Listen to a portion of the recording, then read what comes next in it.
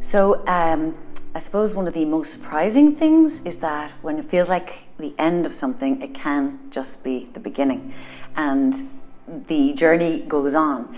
I remember when I was in my mid-30s and it felt like work was drying up. I took a big risk. I went to Britain. I really pushed myself and I learned an awful lot. It was very humbling, but I'm so glad I did it. And it reminded me that it wasn't the end. A failure can be the start of something really creative. And I think sharing your vulnerability can make things a little more honest, and it means you're sharing your humanity, and then you reach your audience. If you are truthful with your audience, even if it's funny or it's very serious, if you are truthful with your audience, you'll find your true audience. So make sure to use those vulnerabilities and remember that a failure can be a success.